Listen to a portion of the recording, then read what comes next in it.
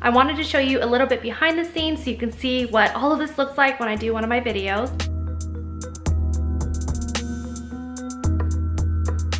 Today's video will be broken down into the following topic areas. First, I'm going to talk about my filming setup, then how I edit my videos. I'm going to talk about how I create my thumbnails and tips I have for helping your thumbnails stand out in search results. I'm also going to talk about a few editing accessories that I use, and lastly, I'm going to go over how I select music for my videos. So this is the arrangement that I do every time for one of my videos. Obviously, I don't leave this up permanently, but it is quite fast to set up. If I just pan around, you will see the typical background for most of my videos. I film most of my videos in this hall/entryway to my bathroom. I find that this portion of my house has decently good lighting, especially when paired with a ring light, and it has a pretty clean background. So behind me here, attached to the tripod, is my script. I always write and include a script for all of my videos just to stay on topic and keep it as concise and consolidated as possible. I know I've gotten a number of comments from people saying that I talk too fast in my videos. One of the reasons for that can be attributed to the script because I have all these words in front of me and I'm just trying to recite it as accurately as possible while still kind of maintaining a natural flow.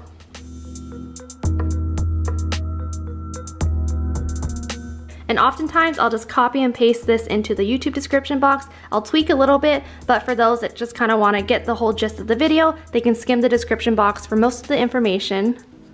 It goes without saying, but the description box is a great place to add any affiliate links to products you feature in your videos. I'd recommend signing up for Amazon affiliates if you have a website landing page or even a YouTube page, as you earn credit for products people purchase either through your direct link or from any other items the user buys during the following 24 hours.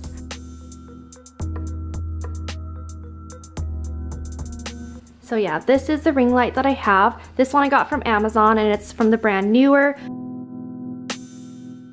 I like that the light settings are adjustable. They have a dimmer switch right here.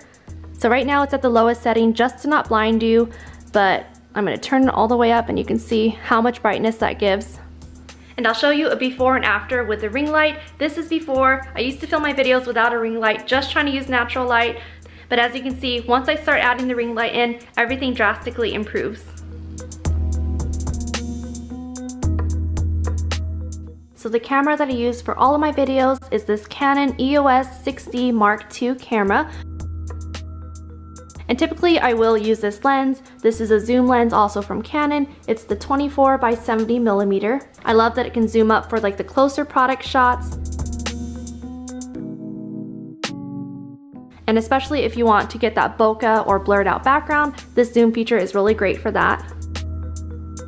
Another lens that I switch between using my videos is this standard lens. This is a 35mm one, also from Canon. This one doesn't have a zoom feature, but it is still suitable for my videos. I also have my Rode mic on top right here. This mic also takes 2 AA batteries, which I thought would run out faster than it actually has. I haven't replaced it in the longest time. Initially, I was just using the in-camera mic for all of my videos, but recently, I would say the past year or so, I switched to using an external mic, and that made all the difference. So for those that don't use an external mic for your videos, I would highly recommend trying one of them out. They have it for as little as $30 on Amazon. And this is the tripod that I'm using. It's from the brand Mactram, and it's also from Amazon. So here's a quick comparison of the sound quality with the mic versus without a mic. So here I'm going to show a little bit of a comparison between my Canon EOS 6D Mark II camera versus the Canon G7X Mark II. So this is the aforementioned Canon G7X Mark II camera. One thing I really like about this camera is that it has a flip screen, making it great for vlogging. One downside to this camera is that it doesn't have an output for an external mic, so you're kind of just stuck with the in-house mic quality. And over here is where I edit my videos. I just imported the first portion of footage.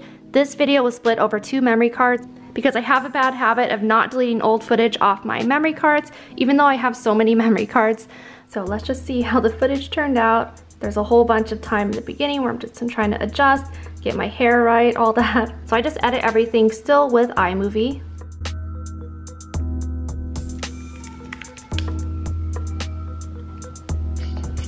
So here's an example of one of my scripts. I do this under the Notes app on my computer. And it's quite fast for me just to type everything out and also include the links to the products for when I do the screenshot portions. I also have another tab just for product links. I try to group it by category on my videos. For example, here's one on Peloton accessories for those related videos. Thumbnails are arguably one of the most important factors when it comes to having your video stand out in search results. Just think about this. When browsing for a video, what catches your eye first? The thumbnail or the title? Rather than being an afterthought, I suggest putting adequate attention into making your thumbnail stand out. It helps to have a common theme of thumbnails for your channel in order to have a more cohesive look. For example, 4 of my highest viewed videos all have one factor in common with the thumbnails. They are pieced together in a 4-quadrant pattern. Take a look at the first one on the top left. Although there is no text on it, it still managed to gather over 200,000 views through its combined thumbnail, title, and keyword tags. In the fitness space, I also find it helpful to put before and after results if you have genuine results, not saying anyone would clickbait with Photoshop, but you never know these days, as these videos tend to garner more clicks as well.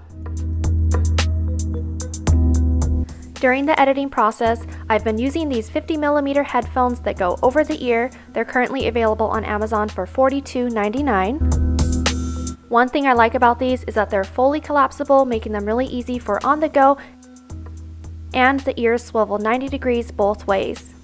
The earmuff portions are made of a comfortable leather memory foam material, and these headphones also include a 6.35mm jack. These headphones are compatible with most smartphones, PCs, computers, and tablets. For recording all my voiceovers, I've been using this USB microphone from the brand Minnow. It's currently available on Amazon for $27.99. It comes with a USB 2.0 cable, a foldable tripod, as well as a foam windscreen. The foam windscreen is used to prevent popping and improve the vocal recording quality. For a quick example, currently I'm using the foam windscreen, but I'm going to remove it and show you the difference without it. So this is what it sounds like without the foam windscreen. As you can probably tell, there is more of a popping sound. This microphone is suitable for recording, gaming, podcasting, streaming, Skype, voiceover, YouTube, etc.